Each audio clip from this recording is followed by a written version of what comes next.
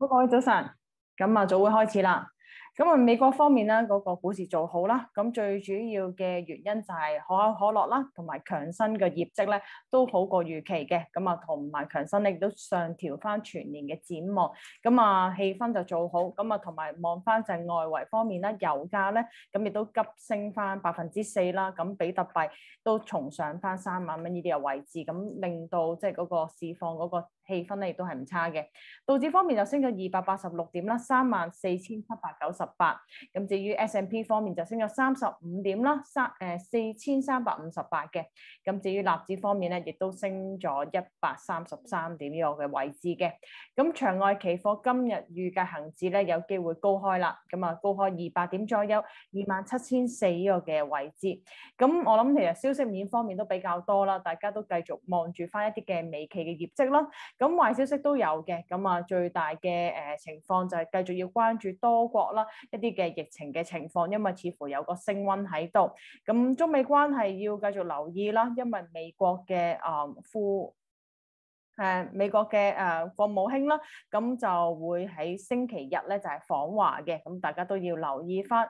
同埋其實咧歐洲央行咧亦都要係望翻嘅，因為歐洲央行個貨幣政策有機會咧就係調整，咁市場而家預期9月份咧有機會咧就係增加翻一啲嘅即係買資產嘅計劃嘅，咁大家都要望住啦。好，今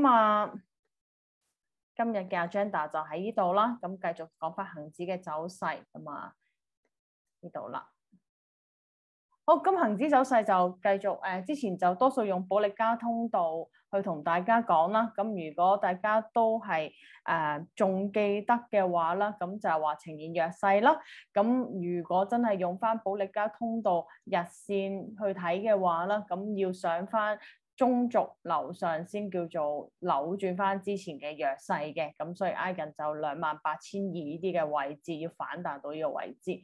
咁琴日嚟講嘅話咧，咁就係失守250天線啦。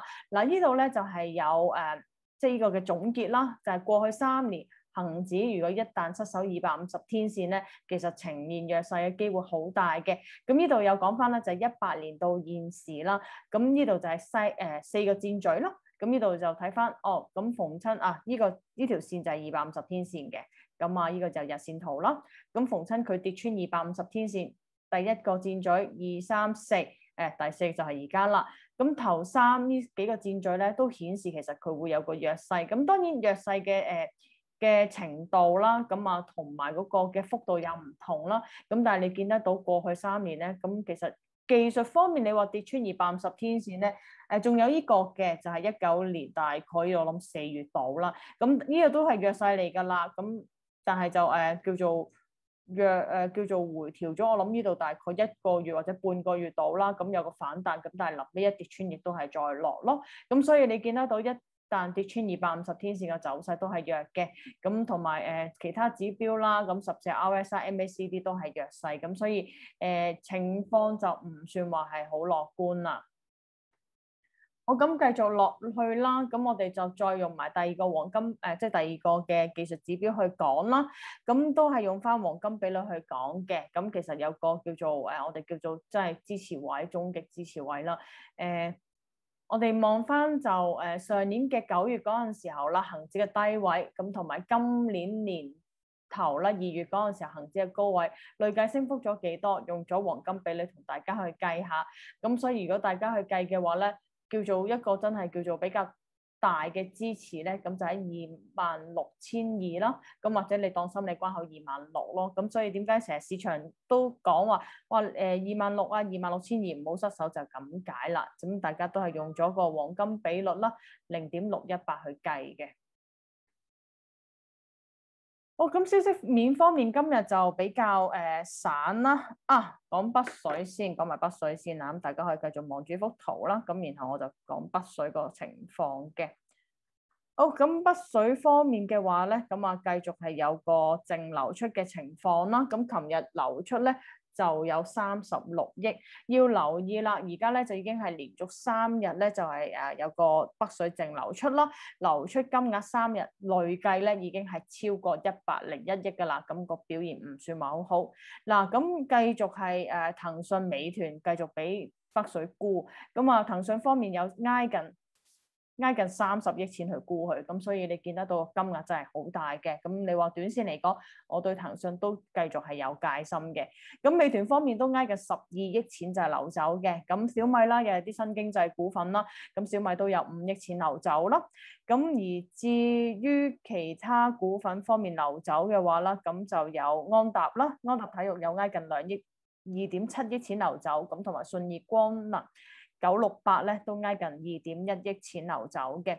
咁如果真係講翻即係本身講翻一啲嘅體育用品股份啦，咁頭先都有講咗啦，就話嗰個嘅疫情係多啦，咁同埋咧，其實如果睇翻日本東京奧運咧，就星期5咧就開幕嘅，咁但係始終即係當地個疫情其實都繼續持續啦，咁多名嘅運動員同埋工作人員咧都染疫，咁所以其實睇到琴日奧委會啦，咁個秘書長啦，咁喺琴日記者會都講就話唔排除最後一刻咧，因為疫情就取消奧運嘅可能性嘅，咁啊。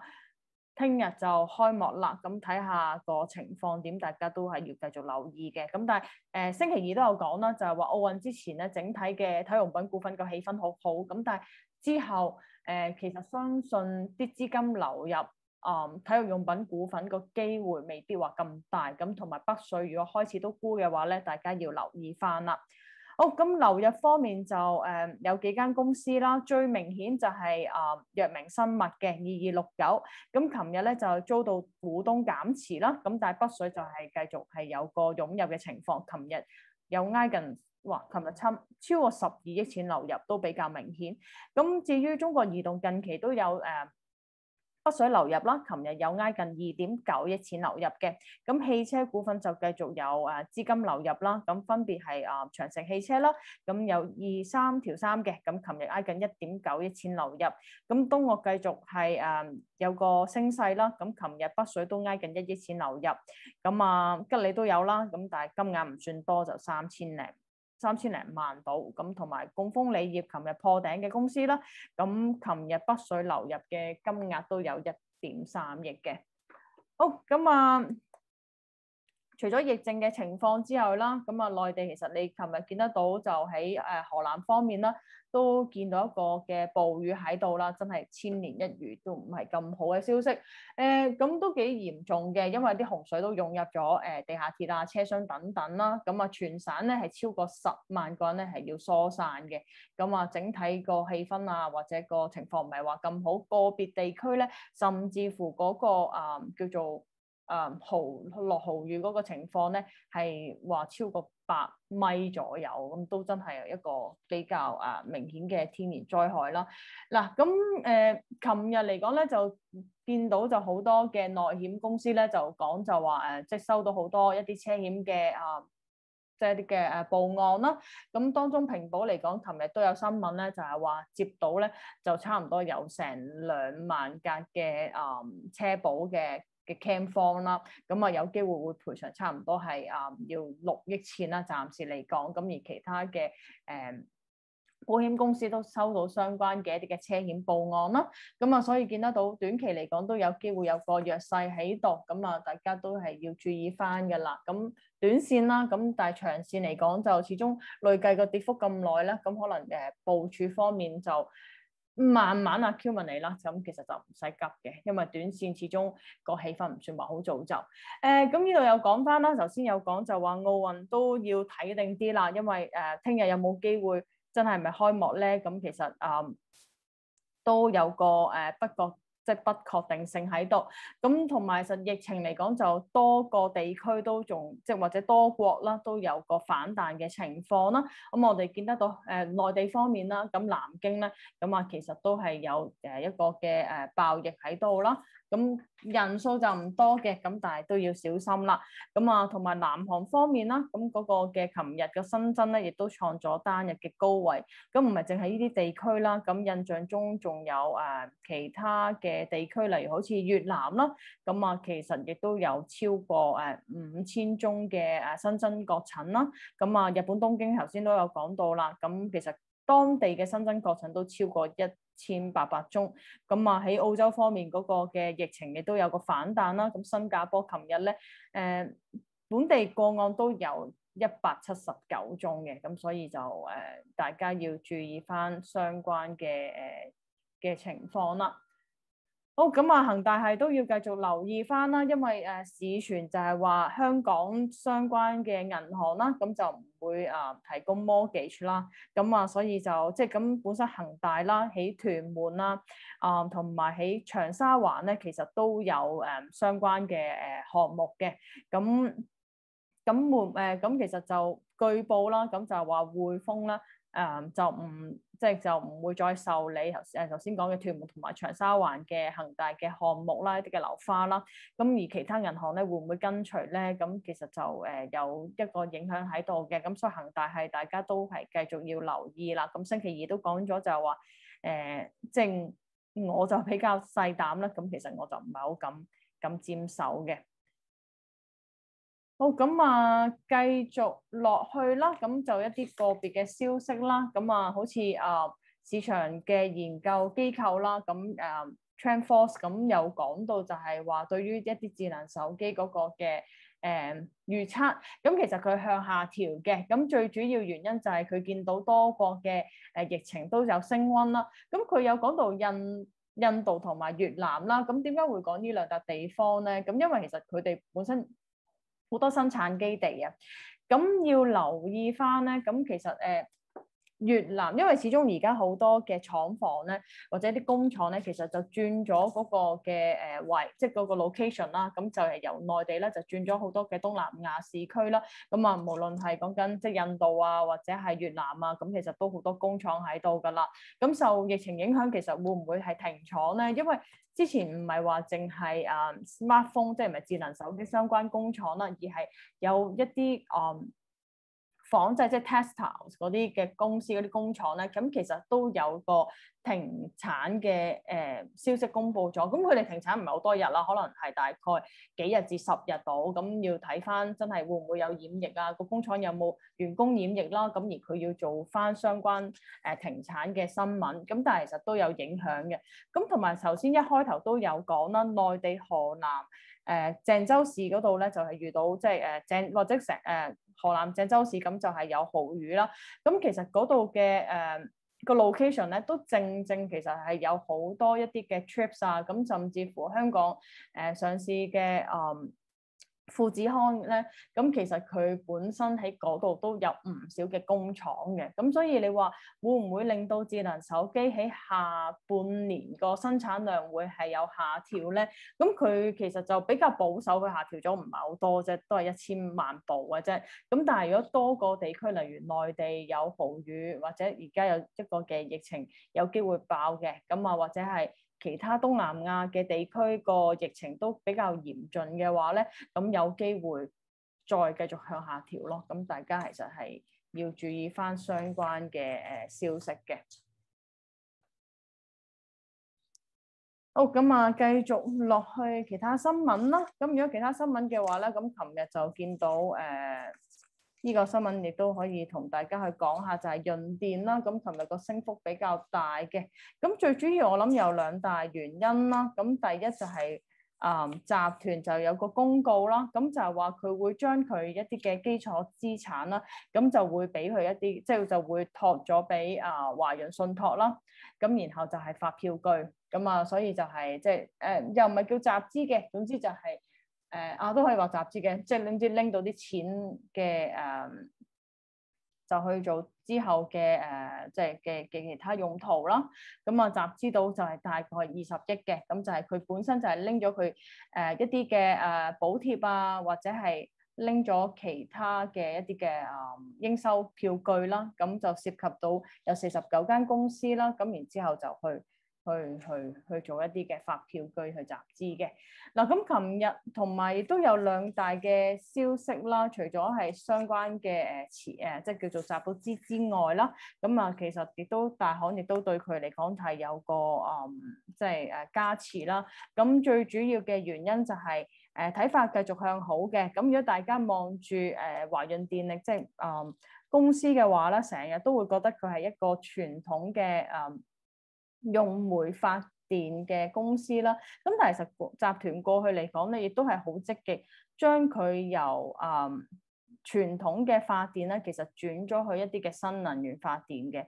咁現時嚟講就當然啦，咁用傳統嘅煤發電嗰個比例都係比較多啦。咁例如大概有6-7成啦。咁另外剩翻嗰啲就係一啲再生能源啦。咁但係其實你過去未來嗰幾年之後咧，就市場亦都預期佢會增加翻佢再生能源嗰個比例嘅。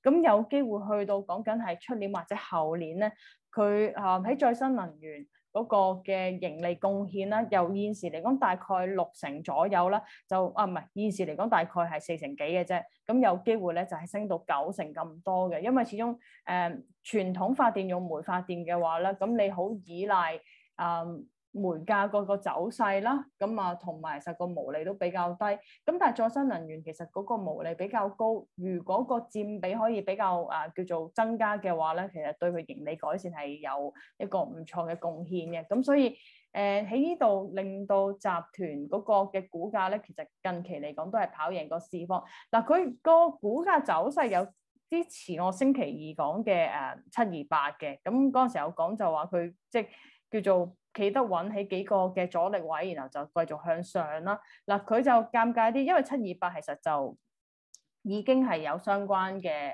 消息，即係叫做利好啦，因為佢回 A 啦。咁同埋佢今日咧講埋728咧，就係中證監今日咧就會回 A 嗰個申請咧，就係審批啦。咁有機會係今年全球最大嘅 IPO 嚟嘅，咁所以佢個股價都繼續向上啦。嗱，佢華潤電力相對冇咁大嘅 catalyst， 即係冇728咁大 catalyst， 但係我諗股價方面你要睇下佢可唔可以抽升到去11.8企穩。咁如果係嘅話咧，個股價就有機會向上咯。咁所以關鍵位就係未來個股價走勢可唔可以企得穩喺11.8或樓上呢個位置啦。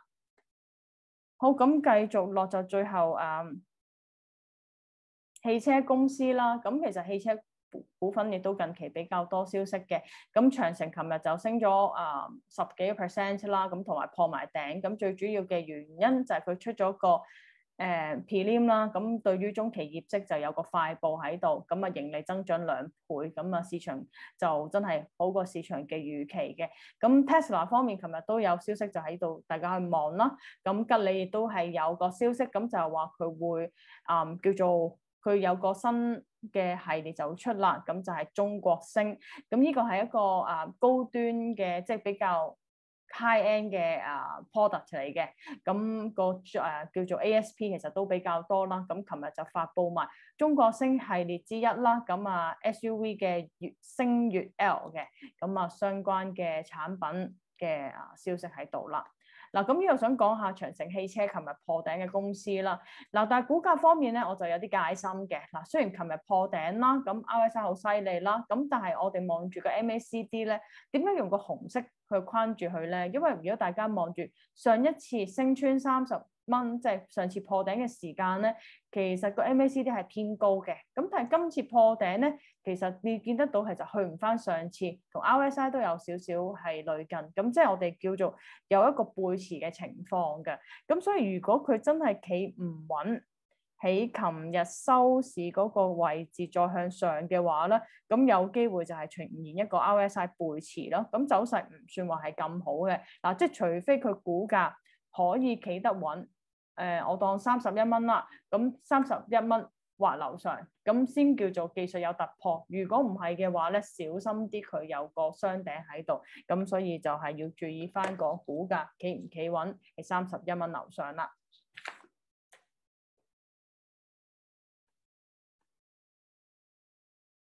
好，咁今日時間咧就差唔多啦。以上提及嘅公司咧就持有728嘅，唔該晒。